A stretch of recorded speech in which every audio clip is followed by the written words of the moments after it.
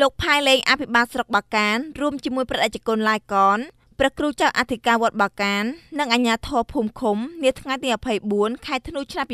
2019នៅបរិវេណវត្តបាកានបាននាំយកអំណោយចែកជូនដល់ជនចាស់ជរាទីទ័លខ្លាំងនិងគ្រួសារក្រីក្រដែលជាពុទ្ធបរិស័ទចំណុះជើងវត្តចំនួន75គ្រួសារមកពីភូមិចំនួន6ក្នុងឃុំត្រពាំងចុងស្រុកបាកានខេត្តពោធិ៍សាត់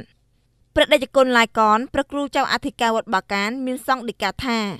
ពុទ្ធចក្រនិងអាណាចក្រដើរទន្ទឹមគ្នាព្រះសង្ឃមានជីវិតនិងវត្តអារាមមានការរីកចម្រើនទៅបានដោយសារសប្បុរសជននិងពុទ្ធបរិស័ទជួយឧបត្ថម្ភគាំទ្រដូច្នេះពេលប្រជាពលរដ្ឋជួបការលំបាកខាងពុទ្ធចក្រក៏ត្រូវជួយប្រជាពលរដ្ឋវិញដែរព្រះរាជគុណបានគូបញ្ជាក់ថាសម្ភារៈនិងគ្រឿងឧបភោគបរិភោគទាំងអស់នេះបានមកពីសប្បុរសជននិងពុទ្ធបរិស័ទជិតឆ្ងាយយកមកប្រគេនដល់ព្រះអង្គសម្រាប់ផ្គត់ផ្គង់ព្រះសង្ឃនិងចាត់ចែងក្នុងវត្តដោយសារការលើសពីតម្រូវការព្រះអង្គបានបែងចែកសម្ភារៈប្រើប្រាស់មួយចំនួននិងមួយចំនួនទៀតបានមកពីការចូលរួមរបស់លោកជំទាវកិច្ចណៃនិងឧបាសិកាតាំងសុខហ៊ុនយកទៅចែកជូនដល់បងប្អូនប្រជាពលរដ្ឋជាពុទ្ធបរិស័ទចំណុះជើងវត្តចំនួន75គ្រួសារដោយក្នុងមួយគ្រួសារទទួលបានអង្ករ25គីឡូក្រាមមី1កែសទឹកត្រី3ដបទឹកស៊ីអ៊ីវ1ដបស្ករស1គីឡូក្រាមអំបិល1គីឡូក្រាមទឹកដោះគោ1កំប៉ុងនិងថវិកា10000រៀលព្រះរាជគុណក៏បានអំពាវនាវដល់ព្រះសង្ឃតាមបណ្ដាវត្តក្នុងខេត្តពោធិ៍សាត់ត្រូវបន្តចូលរួមចលនាមនុស្សធម៌តាមរយៈការចែកស្បៀងឬសម្ភារៈប្រើប្រាស់ផ្សេងៗដល់គ្រួសារក្រីក្រជនរងគ្រោះឬជនងាយរងគ្រោះស្របតាមការណែនាំនិងអនុសាសន៍ពីឯកឧត្តមអភិបាលខេត្ត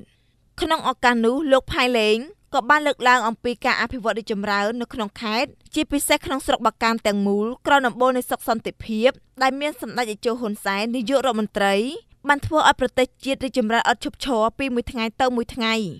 ជាមួយគ្នានោះលោកក៏បានផ្ដាំផ្ញើការសាកសួរសុខទុក្ខពីសំណាក់ឯកឧត្តមម៉ៅធុនិនអភិបាលនៃគណៈអភិបាលខេត្តនិងឯកឧត្តមសុយសែមប្រធានក្រុមការងារថ្នាក់ជាតិចុះមូលដ្ឋានខេត្តពោធិ៍សាត់ដែលជានាយិកាថ្នាក់ដឹកនាំទាំងពីរតែងតែយកចិត្តទុកដាក់ដោះស្រាយការលំបាករបស់បងប្អូនប្រជាពលរដ្ឋទាំងអស់ដែលជាជនក្រីក្រជនងាយរងគ្រោះកុមារកំព្រានៅក្នុងមូលដ្ឋាននិងបានណែនាំដល់អាជ្ញាធរគ្រប់លំដាប់ថ្នាក់ឲ្យយកចិត្តទុកដាក់ដល់បងប្អូនប្រជាពលរដ្ឋក្រីក្រជួបការលំបាកដោយមិនត្រូវឲ្យប្រជាពលរដ្ឋណាម្នាក់ស្លាប់ដោយសារការអត់អាហារឬដាច់ស្បៀងនោះឡើយ